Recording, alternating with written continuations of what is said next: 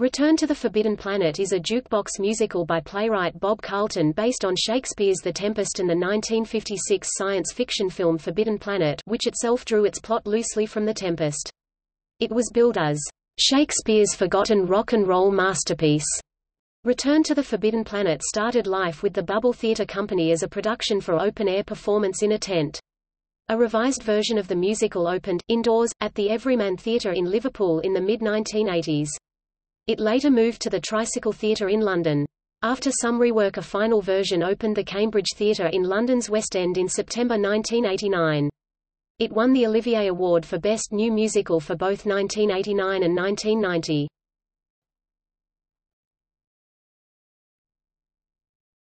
Topic. Plot.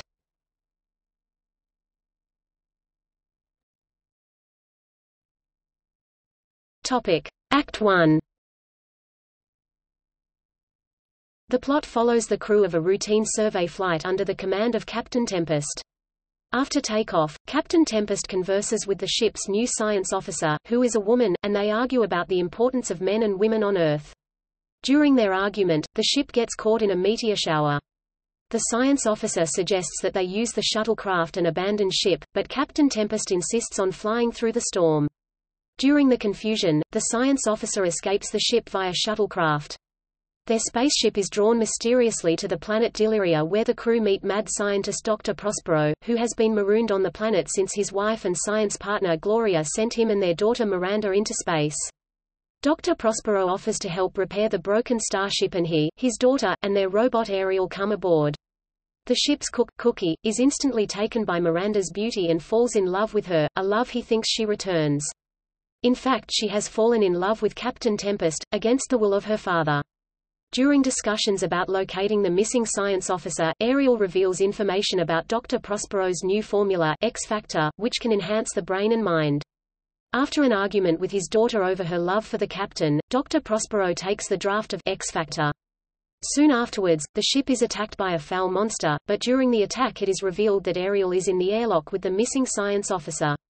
To save them both, Captain Tempest orders the airlock opened, which allows the monster to gain access to the ship.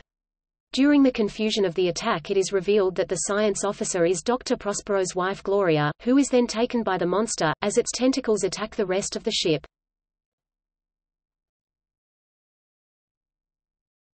Topic. Act 2. The story continues with the attack unfolding again, but this time Gloria isn't kidnapped by the monster, and Ariel the robot is able to attack the monster to make it retreat. After the attack, more is revealed about Dr. Prospero and Gloria's past. Captain Tempest puts Gloria under ship arrest for her crimes against her husband. She forms a quick alliance with Cookie, whom she persuades to release her and help steal the recipe for Dr. Prospero's X-Factor in exchange for helping him win over Miranda's heart. Gloria talks to Cookie, as Bosun, the ship's first mate, talks to Captain Tempest about how to gain the love of Miranda. When the monster returns, it is revealed that it is created by Dr. Prospero's mind due to his having taken the X-Factor. Gloria tells Dr. Prospero that what she did to him was so that he could keep himself and their daughter safe from the X-Factor. Dr. Prospero has no choice but to leave the ship and sacrifice himself to save the others. Once Dr. Prospero has left, it is then revealed that Deliria is nothing other than a figment of Dr. Prospero's imagination, as it starts to destroy itself once the doctor has died. The ship escapes. Once again in space, Gloria blesses the union of Miranda and Captain Tempest, and Cookie is pardoned for his behavior towards Miranda and Captain Tempest. The show ends with the entire crew safe and well with their science officer back and Captain Tempest with a new bride.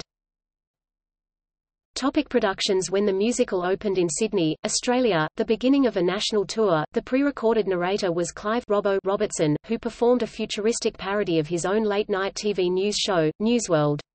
An Australian cast album was released in 1991 by Arta Records. On September 27, 1991, an off-Broadway production opened in New York at the Variety Arts Theatre, a former Nickelodeon movie theatre. Return to the Forbidden Planet was the first theatrical production in the new venue. The cast included Julie Cruz, known to audiences from her role in Twin Peaks. The pre-recorded narrator was James Doohan, famous as Scotty from Star Trek. It played to mixed reviews, but was nominated for 2 Outer Critics Circle Awards. It closed on April 26, 1992 after 243 performances. An American cast album was released in 1991 by Rhino Records. The show was revived for touring productions in the United Kingdom in 1999, 2001 and 2002, featuring guest narration from Sir Patrick Moore. In 2003 the Brickhouse Theatre Company produced the musical in Cambridge at the Robinson College Auditorium. The musical was directed by Shahzad Jan and the guest narration was provided by Professor Jerry F. Gilmore of the Institute of Astronomy at the University of Cambridge. A new production toured the UK in 2006 with the pre-recorded narrator being the astrophysicist and guitarist from Queen, Brian May. In Los Angeles, the Arc Theatre Company mounted a production of the musical, under the direction of Vanessa Claire Smith. New Line Theatre in St. Louis, Mo staged the show in March 2009. Critic Paul Friswold of the Riverfront Times wrote about the production. Bob Carlton's whimsical take on The Tempest as refracted through a 1950s sci-fi prism features a galaxy's worth of fantastic rock and roll songs, punning wordplays on snippets of Shakespearean monologues and intentionally pigs in space costuming.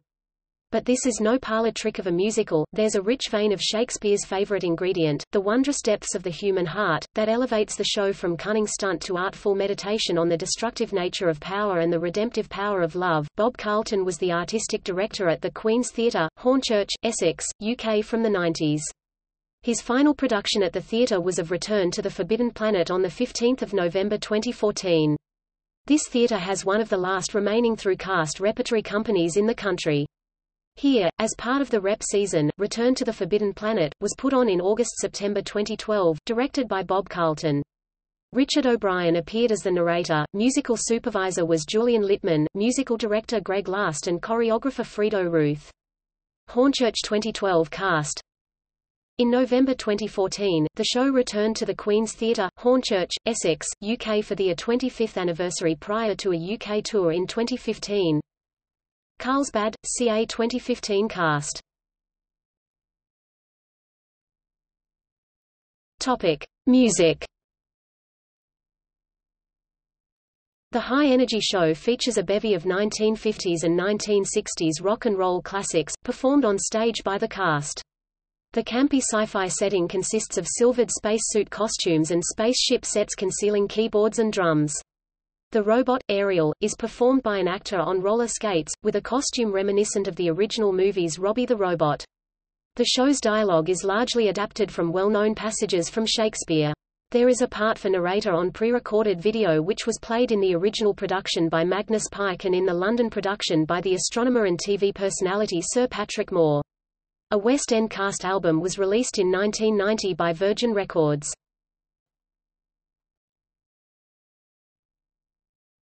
Topic: Songs featured.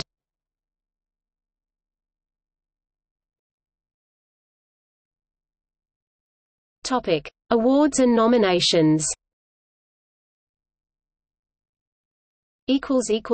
Original London production.